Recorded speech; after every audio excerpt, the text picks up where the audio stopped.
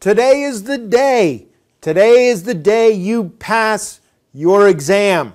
So there's only one thing on your to-do list today. Pass your exam. And I know you're prepared. I know that is what you're going to do. But there's some things we can do to make certain that the day goes a little bit easier for you. First, eat before your exam.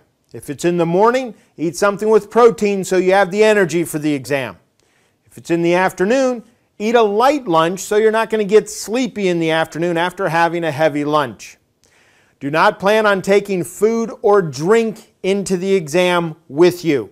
Okay? And you don't want to drink too much before the exam either. When we're talking about drinking before the exam, it's just like working capital management. We need to have enough, but not too much.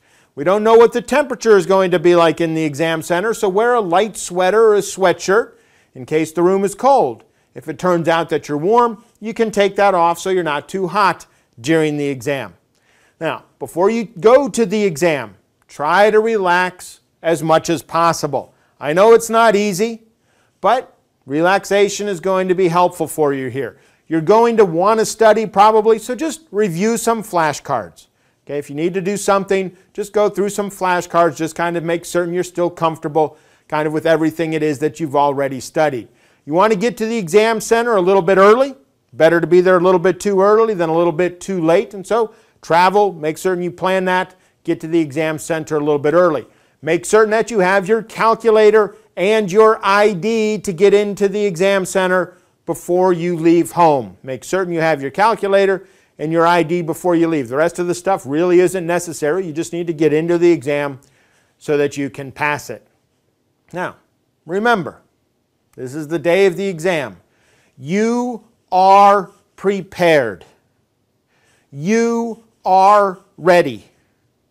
You will pass. You've put in all the time, all the effort, all the studying. You are prepared to pass the exam.